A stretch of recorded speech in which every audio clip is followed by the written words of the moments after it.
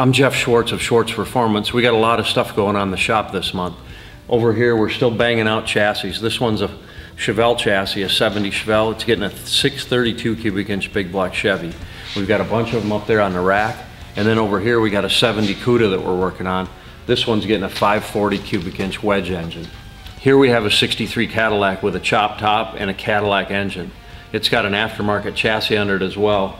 We're going to do fuel injection. We're just in the process of getting the steering connected and wiring. We do a lot more than complete builds. Here we've got a Skylark convertible that we're doing an EFI conversion and a number of bolt-on mods and fixing a brake system that wasn't working properly.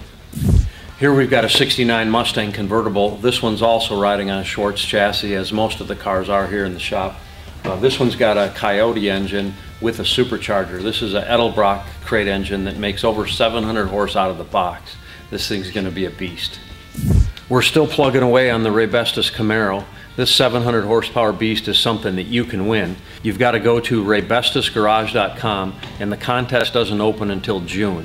And of course this car is using Raybestos brakes. They're new Element 3 pads along with 14-inch rotors. Back here we're wrapping up the fuel system.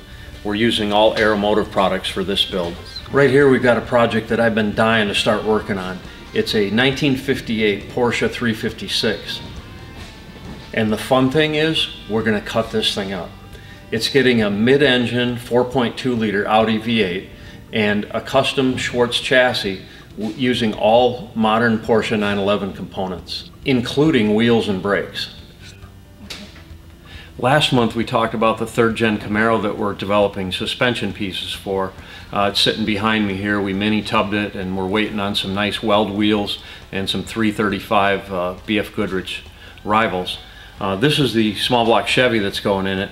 We're getting ready to test run this on the test stand.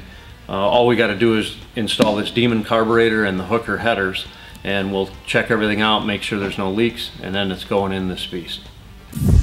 I've been having a lot of fun building ponies lately. I'm using all Lunati components for this LS3 supercharged engine and an SLP supercharger. This is the 700 plus horsepower engine that's going in the Raybestos Camaro that you could win.